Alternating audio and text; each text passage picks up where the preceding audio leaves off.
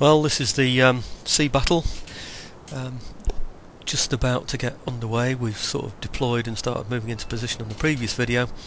This is the one where we start to get a little bit closer.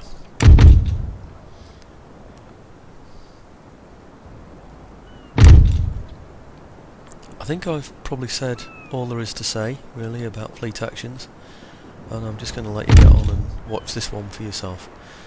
The idea is to capture all the ships and then to either trade them in for prize money or to take them and add them to my navy.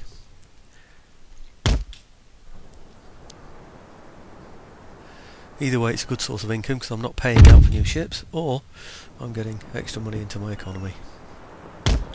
Also means the English Channel is all that much safer as well. Anyway, this battle finishes at the end of this clip. At the end of this video. So I'll leave you to watch this and watch out for little techniques. There's lots of game pausing in this. If you don't like doing that, then you're not going to enjoy naval battles, I don't think, because you do have to do that.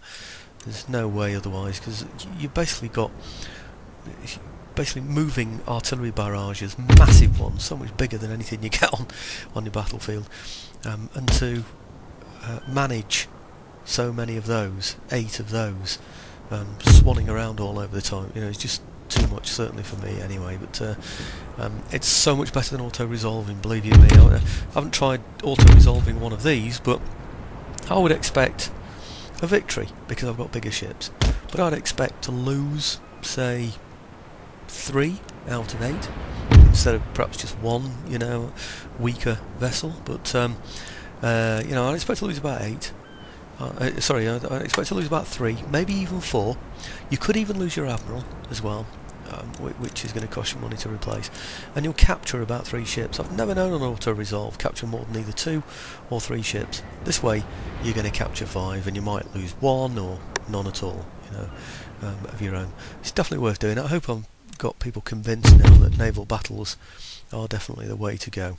Yeah, but anyhow, I'll leave you to continue watching that one.